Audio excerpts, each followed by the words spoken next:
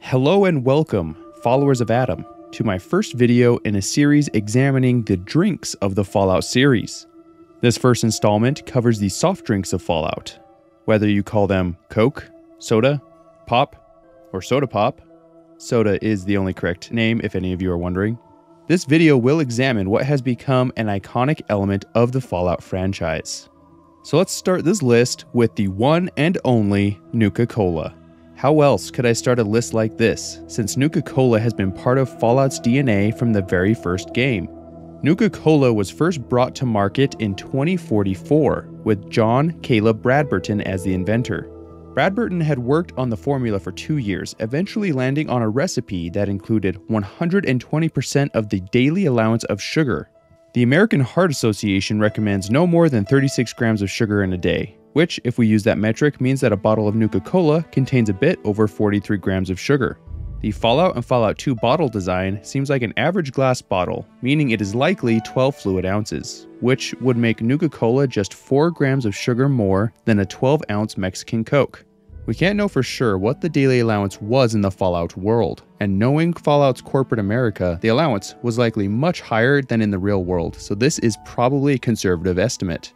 The character Dugan in Fallout 1 is the first Nuka Cola addict that we encounter, claiming to drink a whopping 5 liters a day.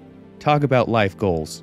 Not only does he consume enough to give an adult horse kidney stones, he is very knowledgeable about the product, claiming that the ingredients are carbonated water, caramel color, aspartame, phosphoric acid, potassium benzoate to protect taste, natural flavors, citric acid, and caffeine.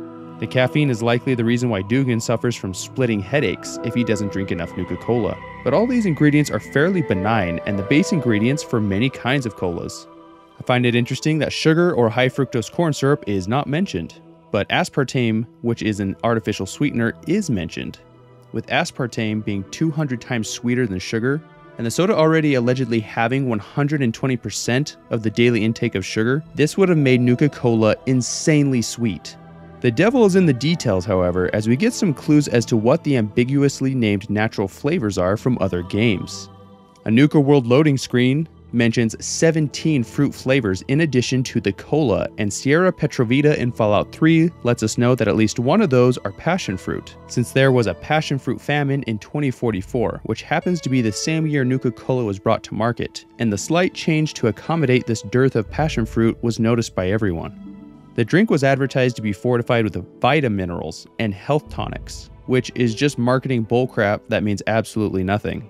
This is likely an homage to 19th and early 20th century health tonics that were mixtures of all sorts of ingredients that were purported to have great health benefits. The design of the bottle in Fallout and Fallout 2 is a standard-looking glass bottle, although it appears that there was no label, and rather the drink information was on the glass itself, which is not as common nowadays, but was more common for bottles prior to the late 1950s. The Nuka fanatic Dugan in Fallout 1 mentions that there is a diet version of Nuka Cola that he and his cohorts drank the entirety of. This is the only mention of a diet version of Nuka Cola in all of the games. The player character has a 15% risk of becoming addicted to Nuka Cola in Fallout 1 and 2, which is not as bad as it might sound. The addiction itself has no status effects, with just a text prompt that says, "You crave more Nuka Cola."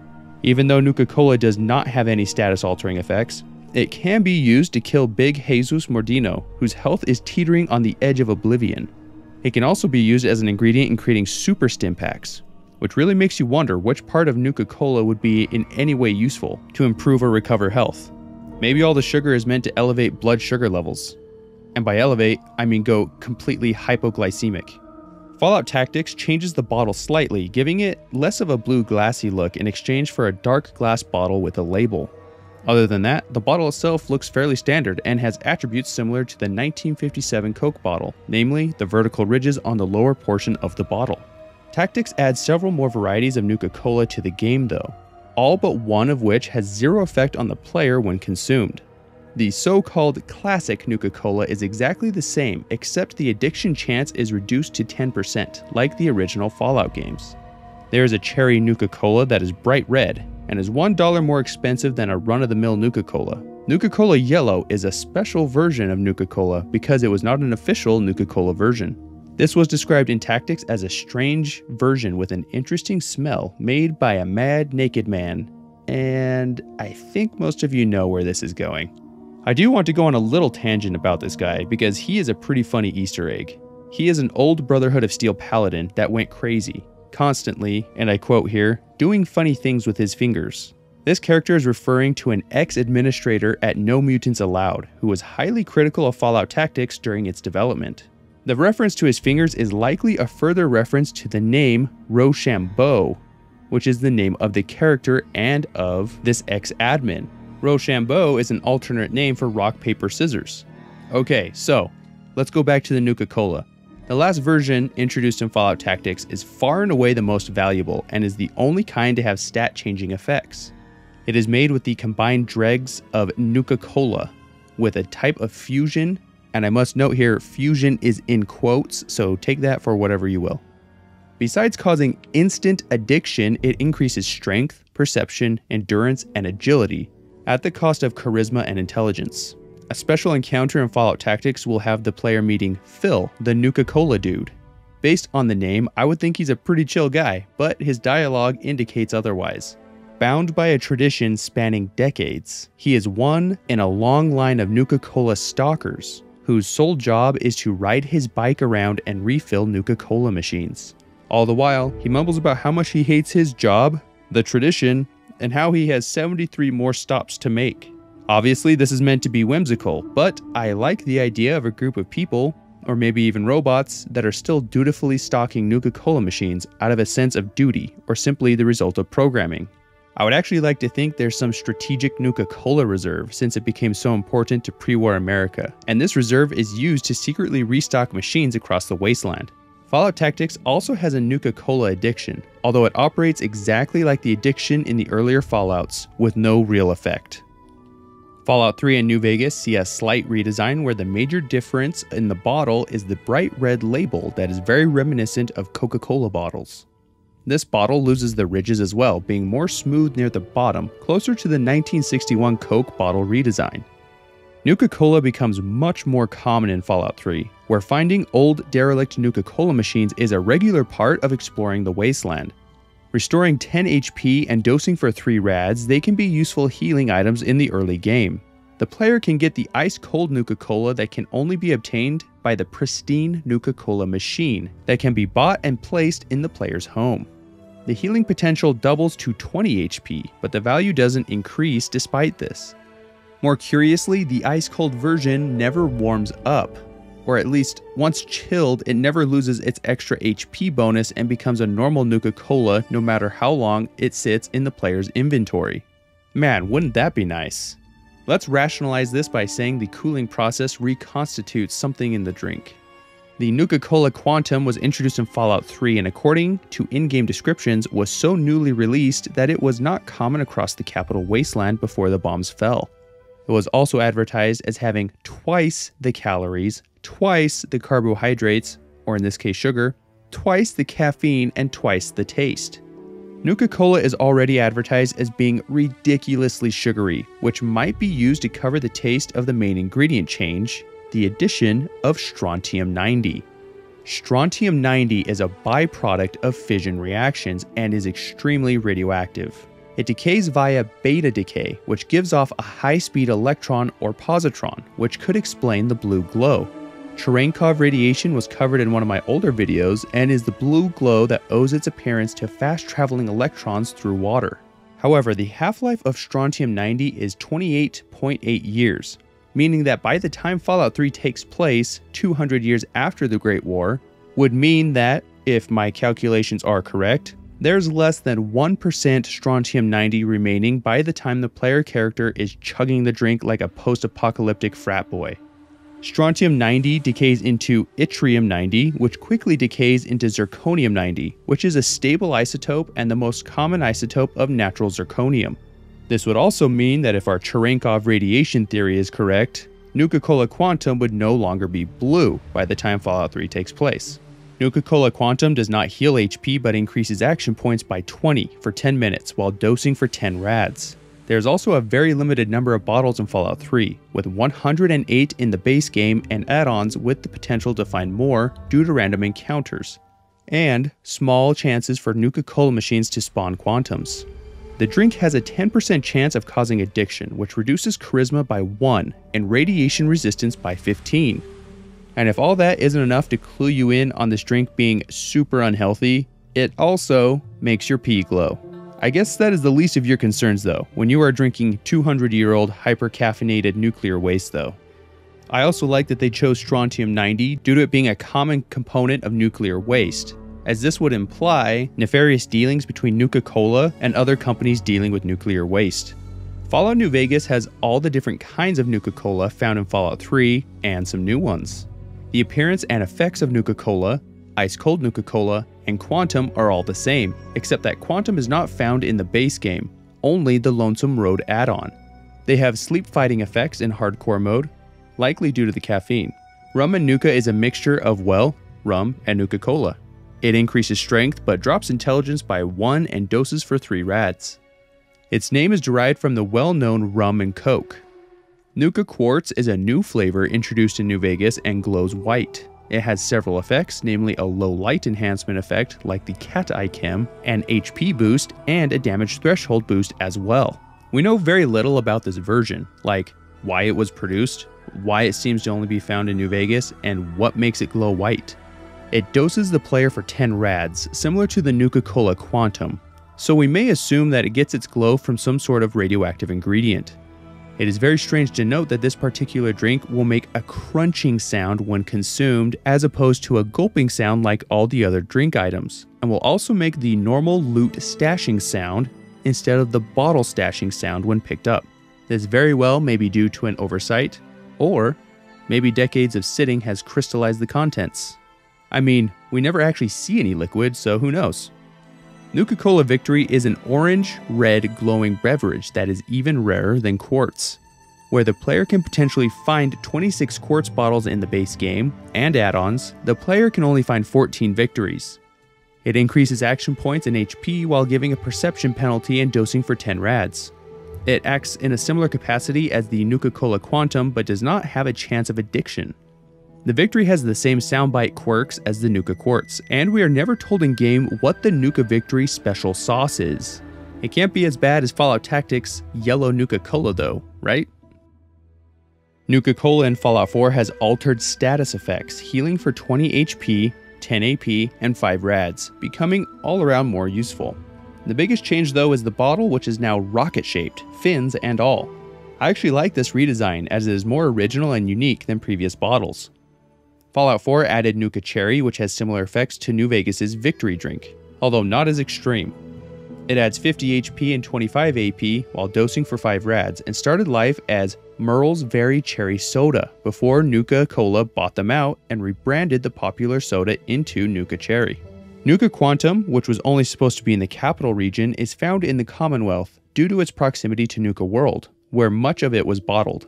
It increases HP by a whopping 400 hit points and AP by 100, which is incredibly high. Unlike Fallout 3, Quantums will respawn in the Commonwealth, and the color is more of a purplish blue than the Quantums in the Capital Wasteland. All 3 of these have ice cold variants, which increases their stats enough to definitely be worth it. The Nuka World DLC dialed up the Nuka Cola Insanity to 12. Not only did it introduce many variants, it then allowed players to combine different Nuka Colas into named variants. For the sake of brevity, I will not cover these in as much detail as I have the others, but you came here for the sodas of Fallout, and with Adam as my witness, I will deliver. Nuka Cola Quartz and Nuka Cola Victory are featured at Nuka World and is the only East Coast location offering these drinks. Quartz increases AP by 240 and dosing for 15 rads, and Victory heals for an astonishing 840 HP, while also dosing for 15. They glow the same color as the versions in Fallout New Vegas, with modified labels, and the Victory gets a new star-spangled look. Nuka Cola Dark is Nuka Cola's foray into the alcoholic beverage market, and is the signature cola taste combined with rum with a 35% alcohol content. It adds 1 to strength and endurance while giving a perception penalty. It also has a 15% chance of addiction, which will result in -1 perception.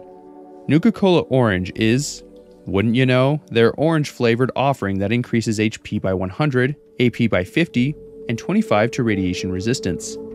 Nuka Grape was originally Grape Pearl Soda before it was bought out by Nuka Cola and rebranded.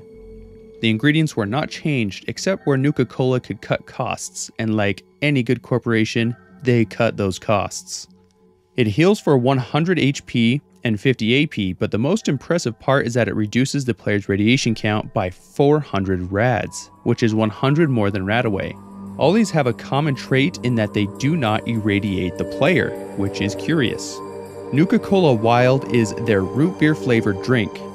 Even though it wasn't advertised as much, it was meant to be a direct competitor to Sunset Sarsaparilla. Nuka Cola had attempted to buy out Sunset Sarsaparilla, but failed to do so, and so looked to take their market share with their own drink. This drink isn't impressive stat-wise, giving HP and AP identical to Nuka Cola and dosing for 5 rads as well. This would be the version of Nuka Cola I would most look forward to trying, and it gets no love from Bethesda. Get your priorities straight, Todd. Now onto the mixes, which can be obtained at the Nuka World mixing station by providing the necessary Nuka Colas to have mixed. Starting with the Nuka Cola, that's Nuka Cola, not Nuka Cola. It is created with original Nuka Cola and Nuka Cola Cherry, giving 200 HP and 50 AP. Nuka Berry increases Nuka Cola, Nuka Cherry, and Nuka Grape into a concoction, increasing HP by 200, AP by 50, and decreasing rads by 500. Nuka Bomb Drop is, unsurprisingly, alcoholic, but what is surprising is that even though it consists of a Nuka Cola, Nuka Dark, bourbon, rum, and vodka, it does not have a stat penalty like Nuka Dark or other alcoholic beverages, and also has no addiction chance, somehow. Nuka Buzz is just combining 2 Nuka Cola Wilds, which sounds like you would end up with 2 bottles worth of Nuka Cola Wild.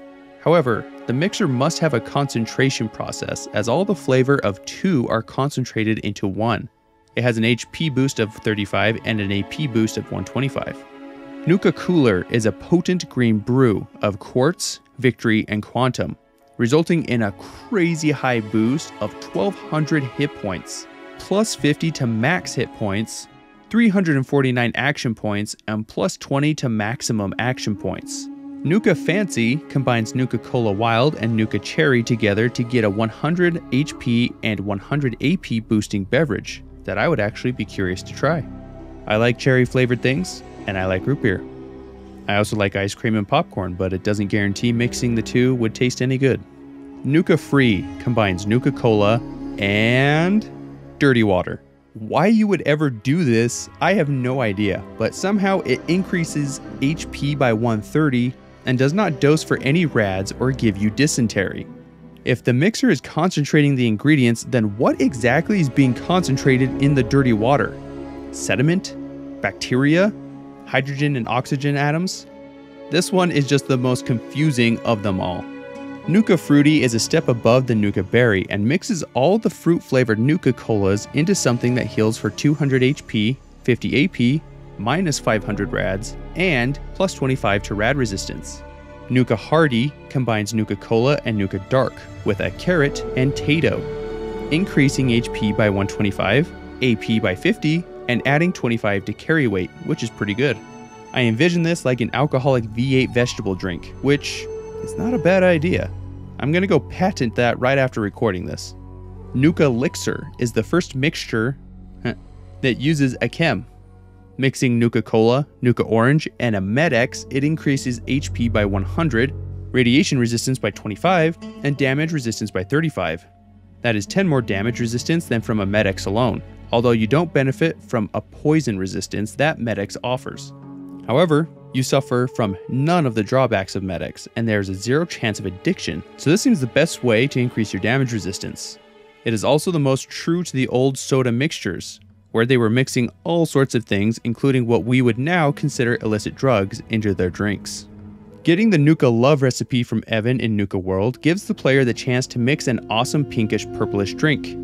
It restores 100 HP and 300 AP and makes all characters that interact with you for 30 seconds fall in love with you. Just kidding. No one loves you. Except me. Going to the Nuka World power plant will give the player the Nuka Power recipe, which mixes 2 Nuka Darks and 1 Nuka Cola, increasing carrying weight by a whopping 60 pounds. Nuka Punch is an awesome red color and is made by mixing Nuka Grape, Nuka Cola Orange, Nuka Cherry, and Quartz. This increases max action points by 10, adds 30 to max HP, heals for 100 HP, adds 50 AP, and decreases rads by 500. Nuka Ray is yellow and is made by mixing Nuka Cola Orange and Nuka Cola Victory, which are both orange, and honestly should probably, result in an orange beverage. But I'm no color expert, so don't quote me here. It recovers 999 HP and increases rad resistance by 25. The green Nuka Rush is a variation of Nuka Ray, combining a Victory and a Wild together. It heals for 999 HP again, but increases AP by 40. After getting the recipe from Dry Rock Gulch, Nuka Sunrise can be made with a Nuka Orange and Cherry, increasing HP by 100, AP by 50, and rad resistance by 25. Nuka Twin is a normal Nuka Cola and a Wild mixed together, giving 100 HP and 50 AP. Nuka Void is the coolest sounding and nicest color with a dark blue, where Nuka Dark and Nuka Quantum are combined. Carry weight goes up by 25, max HP up by 30, and max AP up by 10, but no actual HP or AP replenishment. Nuka Extreme is an awesome green and purple, and is made by combining a Nuka Grape and a Quantum together. Max AP goes up by 10, max HP goes up by 30, and 500 rads are removed. Lastly, we come to the Nuka Side, which is every single Nuka Cola combined into one. As one would expect, the effects are impressive. Turning white, the drink restores 1200 HP, 300 AP, max AP increases by 20, max HP by 50, increases rad resistance by 35, and carry weight by 35. That is seriously impressive, and the name is likely derived from a popular colloquial term for mixing all the drinks at a fountain machine, which is called suicide. Or a suicide. I'm not sure because I was not even aware of this. Where I grew up, we just called this stupid.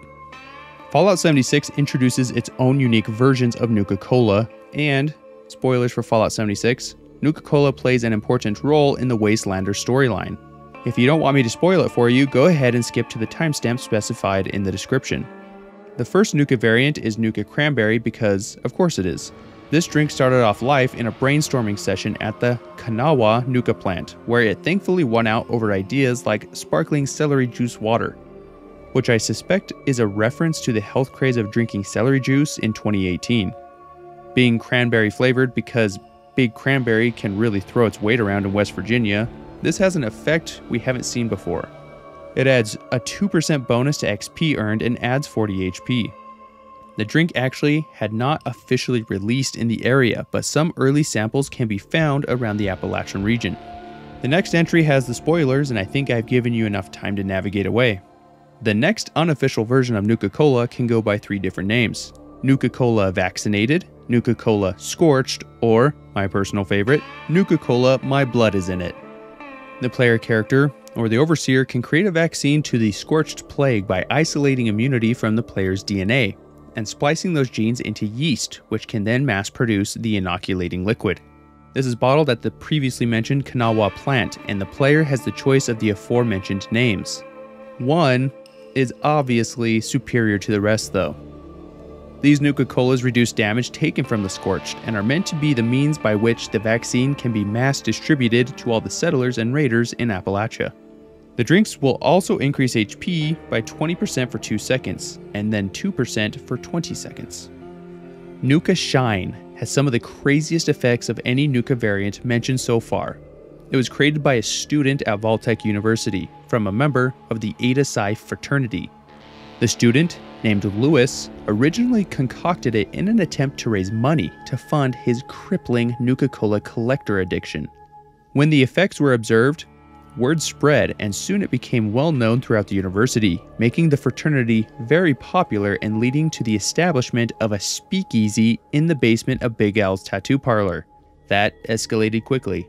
It is shown in a cork-topped bottle like many old liquors and a very snazzy yellow and black label, which seems a bit excessive considering it was being used to just make college students blackout drunk. Made from a high-proof alcohol that used Nuka Cola Quantum and extra nuclear material, you know, for the spice, it leads to a 50% boost to AP regeneration, 30 rads, which is surprisingly low, a 9% chance for disease, which is particularly high, minus 80 to sprint speed, and plus 25 to fall speed, which is unusual. This is for the fresh and unfermented version though, because if the player ferments it properly, it increases unarmed damage by 100%, which I feel like is an allusion to drunken college fights. And damage resistance increases by 25, along with all the benefits of the unfermented version.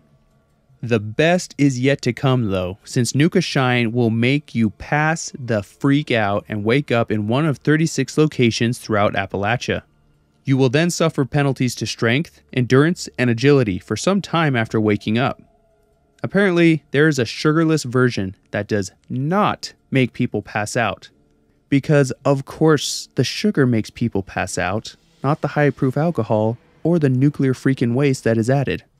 An interesting note is that examining the chemical equation shows the chemical formulas for what we can only assume are ingredients, including ethanol, caffeine, carbonic acid, and uranium hexafluoride. One of those is not like the other. Uranium hexafluoride is used in a gaseous form to enrich uranium, and therefore would, or at least should, be difficult for anyone, let alone some poor college student, have easy access to.